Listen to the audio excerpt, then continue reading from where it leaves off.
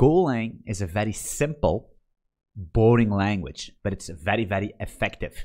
And I'm going to tell you a couple of tips and tricks that I wished I knew when I started out, right? And we're going to start with a couple of tips, and I'm going to make more videos giving you more and more advanced topics and techniques that you actually need to learn to kickstart your career as a Golang engineer, right? But before we continue, if you're not yet subscribed to my channel, consider subscribing, give me a thumbs up, leave some questions in the comments, and of course jump into my Discord community where we are learning 24/7, right? And for the people that are really interested, I also have the full-time GoDev course and the HTMX temple course with Golang. All the links are down in the description. If you're interested, I'm looking forward to see you as one of my students. Let's continue here. So basically, I'm going to give you, in this video, I'm going to give you three tips on starting Golang if you want to learn it, right? So Golang is a very simple language, so we're not going to discuss anything about the syntax or about variables. It's very simple. I'm going to crush your dreams right away if you cannot figure that out. There is no future for you in programming at all, right? So the first thing that I want to actually give you a tip or a hint or basically an advice is, do not create too much files, right? I see people, and I understand that, coming from JavaScript, coming from PHP, and they are basically starting to create, I don't know, a package foo, and then they're gonna basically make a package bar, and then, oh, I'm gonna subdivide this thing into, I don't know, bus, and they are going to organize everything. I completely understand that. The problem with Golang is that it's not designed for that, right? The import system is not designed. Why? Because what's going to happen is that you're going to come across circular dependencies, and this is a very, very good advice, because I've been there so many times, right? I've been there so many times that I thought, oh crap, that would be a cool package just for the sake of having it. But then I shot myself in the foot because circular dependency, and then you need to make decisions. And most of the time you're going to make bad decisions, because then you're going to subdivide it again to get out of this circular dependency, and it's just a mess. So don't do that, guys. Of course, Golang is designed to make packages, of course, but it's designed to make these very isolated packages, isolated folders that do a certain thing, and they only do that thing, and they do it very well, right? That's basically how that works in Golang, and not like in JavaScript or TypeScript where you have this like a folder bonanza, you know what I mean, like an orgy or something where everybody's having fun. But in Golang, you're not gonna have fun, right? That's the first. That's just an advice, right? I understand most of you are not gonna listen to this, but you're gonna basically come across that very soon. All right. The next tip that I'm going to give you if you want to learn Golang is you should focus on learning interfaces very well, right? Because interface is something that is very, we know the concept in other languages, but in Golang it's a little bit different, and it's actually, in my opinion, one of the most important building blocks, because if you are going to be active as a professional Golang developer, or you're going to be just contributing to open source code, you will come across interfaces all the time. And if you don't really understand what they are doing or what they are made for, then you have a big problem, right? And there's a lot of things people basically in the first, they understand, right? So newcomers, they understand because everybody's saying the same thing. Interface is very important. But the problem is they're going to over-engineer interfaces, which is also not what you want to do, right?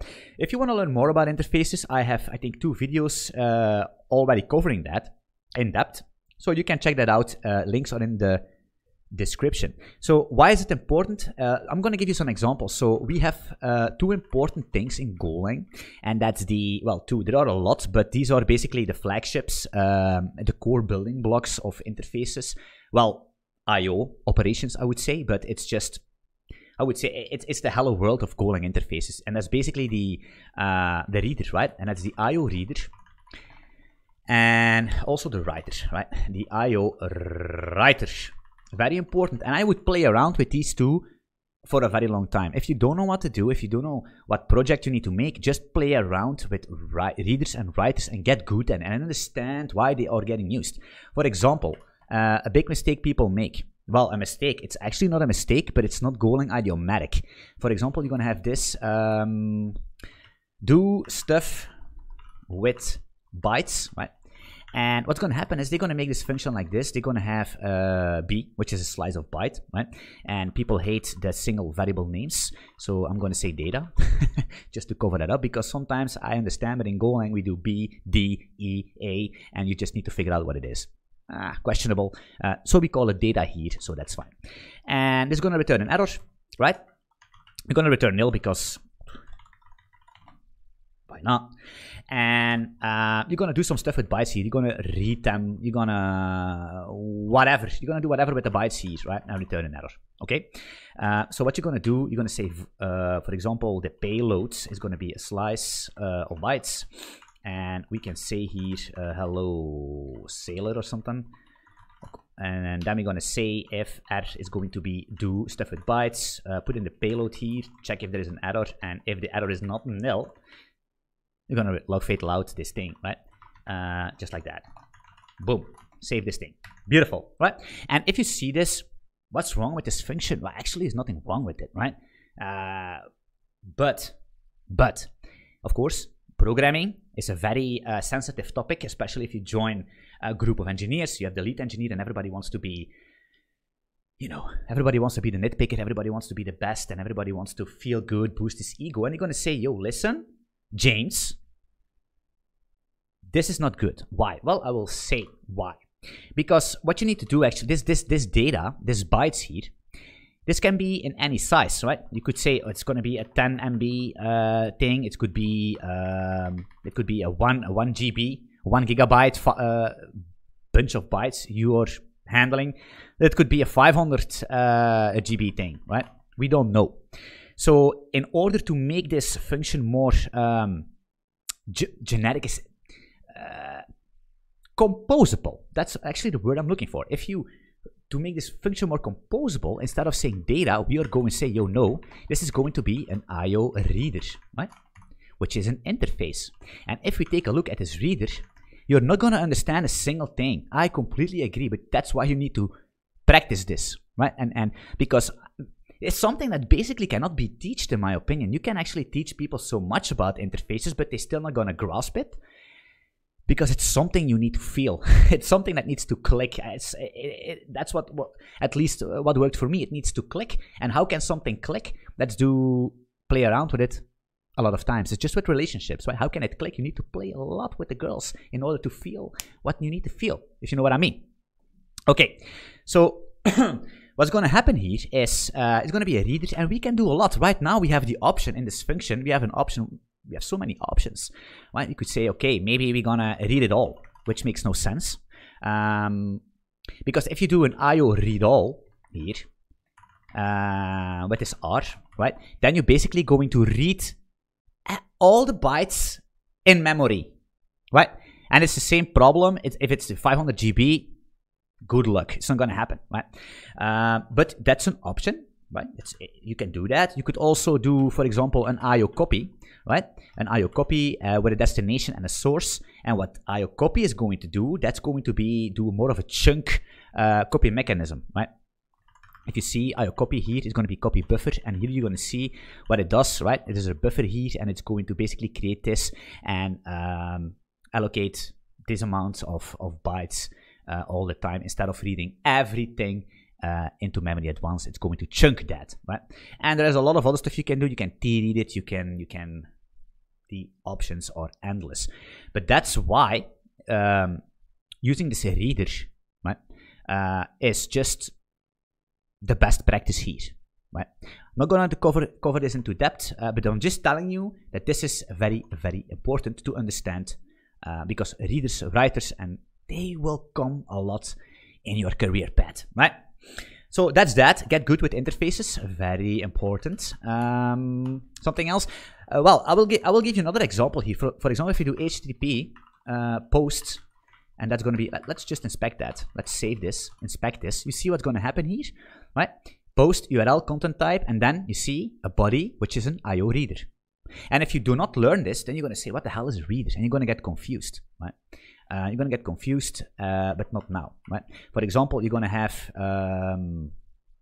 some JSON payload you want to post, and that's going to be a slice of bytes. Of course, it's not JSON, but whatever that it is. And this is going to be an URL. Let's do some fake URL. This is going to be some fake content type. And now it wants a reader, and you're going to say JSON payload. It's not going to work. But that's the beauty in Golang. You could do something like bytes, new reader, right? And then just do this, this payload in and save it, and now it's going to work very well. So Golang is all about composing, constructing, reusing, and like a Lego house, right? Just like Ed Sheeran always sings about it. That's basically it. Is there something else? Yes, the last but not least, very important stuff, right? We have don't over-engineer your folder structure, learn interfaces, and the next thing is learn the package context.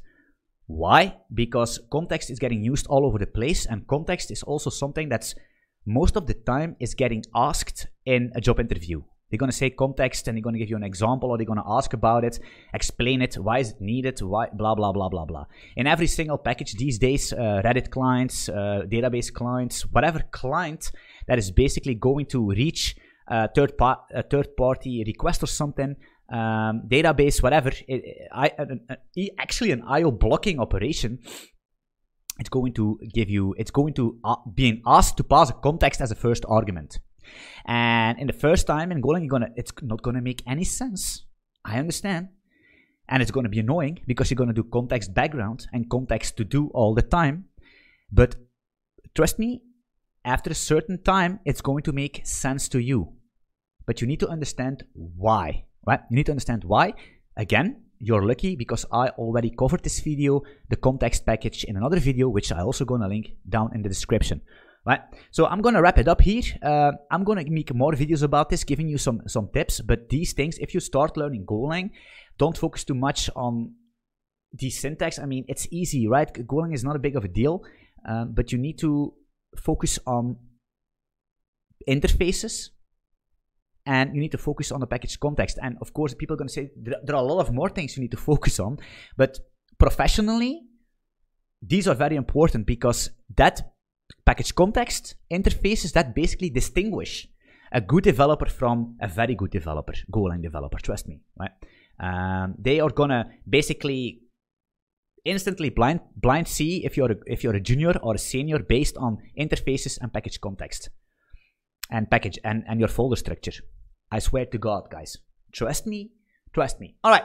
So if you like these videos, let me know in the comments what you think about these small yapping videos about some my tips, my learning tips for Golang, because I wished that I knew these, that I would basically the first month that I would start learning Golang, I would focus on these things, and then I would be a god very, very, very much faster, right? Let me know in the comments what you think about this, and if you have enough comments, if you have enough love, I will make more of these videos like a madman for you guys, right? Thanks for watching, and I'm looking forward to see you in one of my next videos or live streams. Cheers.